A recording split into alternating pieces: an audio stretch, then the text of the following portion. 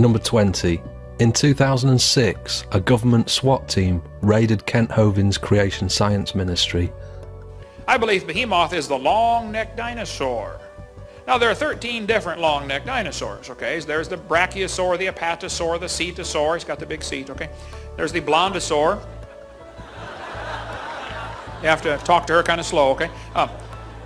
19. Kent and his wife, Jo, got arrested at gunpoint. Jo was dragged out of bed and not allowed to get dressed. This violent method of arresting a suspect is usually reserved for hardcore gang-related activity. It was disproportionate and a totally over-the-top display of force.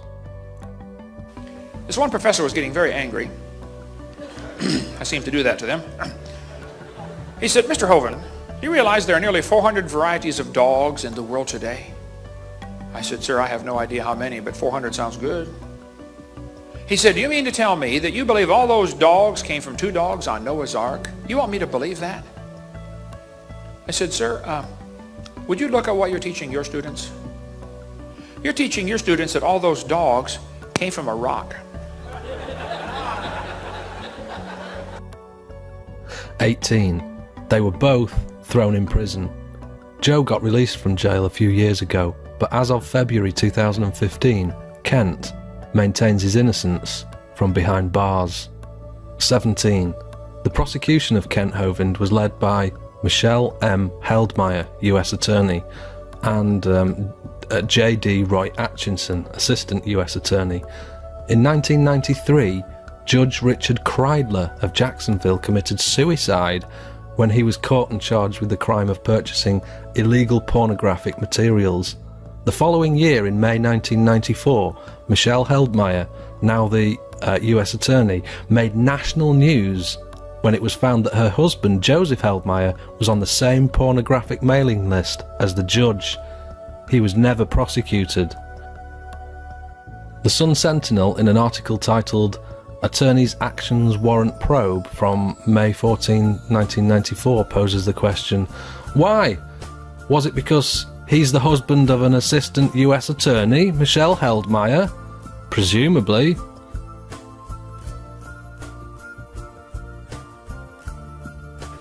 I said, "Ma'am, do you believe in evolution?" She said, "Yes, I do. I'm a professor here at the university."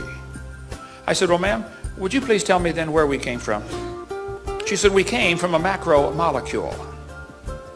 I said, "And where did that come from?" She said, "From the oceans, from the prebiotic soup." I said, "And where did that come from?" She said, "It rained on the rocks for millions of years." You could see it was slowly dawning on her. You know, I do believe I come from a rock. Yes, ma'am, you do. 16. Just a few days after Kent Hovind's trial, the Assistant US Attorney, J.D. Roy Atchison here, was caught, arrested and jailed for attempting to rape a 5-year-old.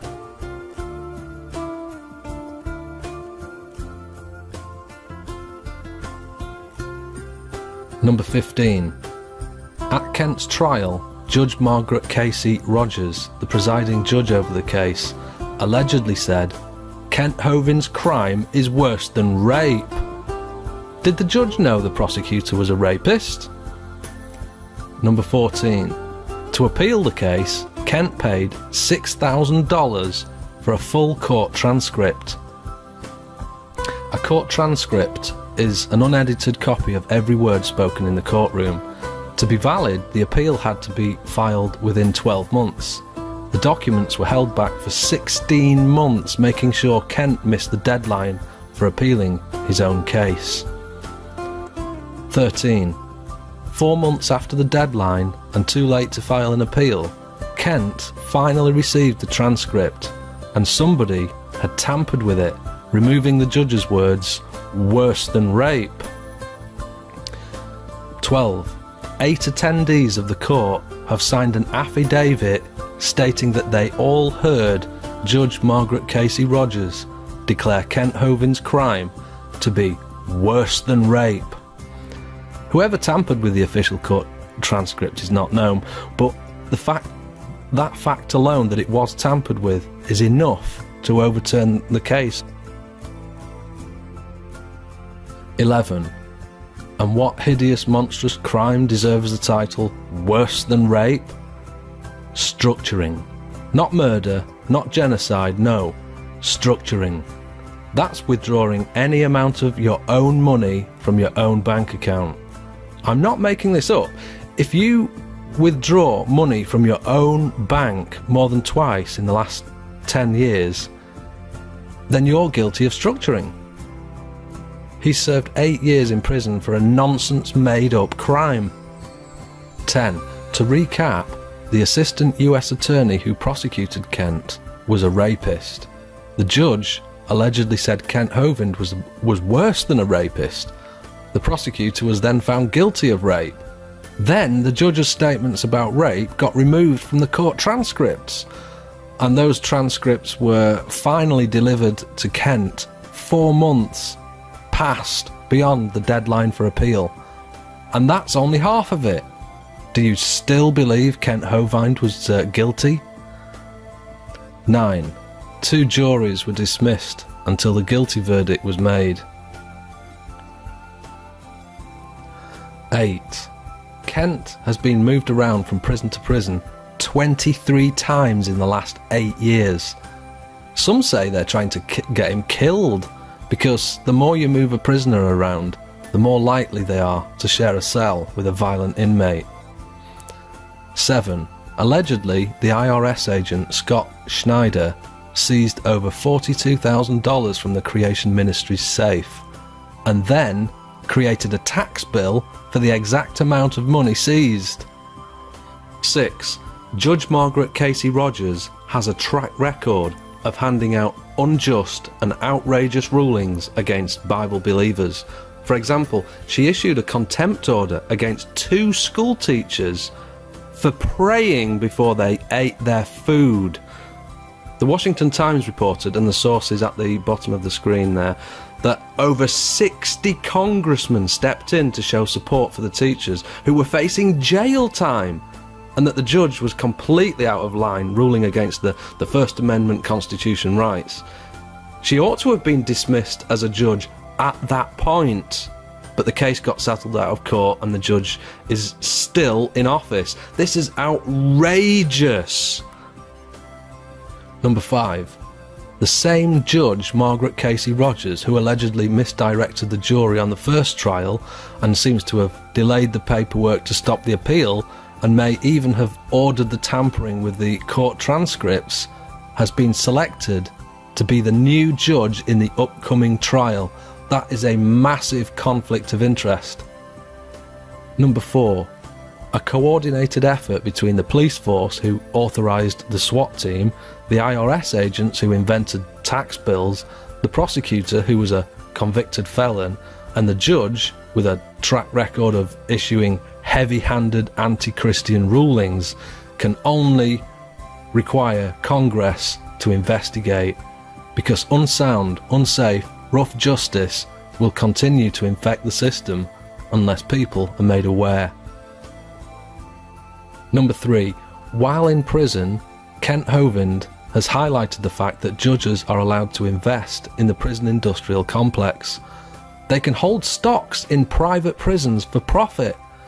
Judges are incentivized to hand out longer sentences, because while the prisons are full, the companies that run those prisons will be in profit, and a judge who has an investment in those stocks will take a dividend from that profit.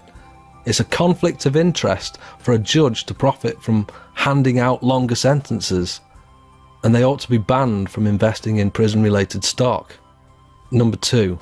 An internet petition with over 19,000 signatures on it to free Kent Hovind was removed from the internet. We know who has the petition, but he won't release it. A link to a new petition can be found below this video.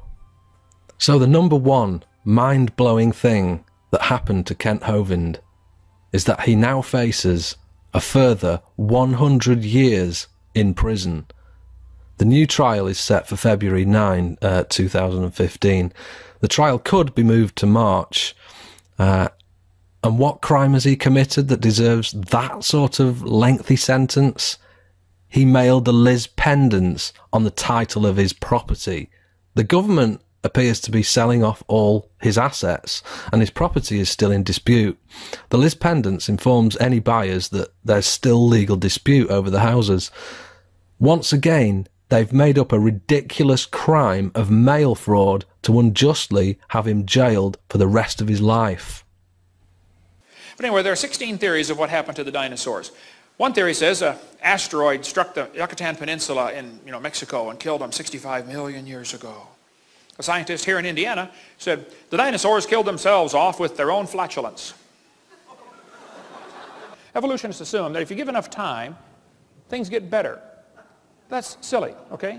You give things time, they get worse. Here's Sue at 20. Here she is at 90, okay? They don't get better. Did it ever occur to you that nothing ever occurred to God? He's already thought of everything. He even knows everything you've ever thought about. The Bible says he understands the imaginations of the thoughts. That's a fascinating verse. He not only knows your thoughts, he knows the imaginations of the thoughts. You see, you can not only think about things, you can actually think about what you are thinking about. Think about that. So what can you do about it? Like the video? Share it? If you know how to, then copy this video and post it to your own channel. Post it to Facebook, make a Twitter, write a blog, post it to forums. Track down the 60 congressmen mentioned in this video and write to them about investigating the matter. Under this video you'll find all 20 reasons in text form. Copy and paste that to a file. Use it whenever you can. Whatever you do, do it quickly because there's only 2 weeks from the date of this video to raise awareness. I believe that injustice anywhere is injustice everywhere.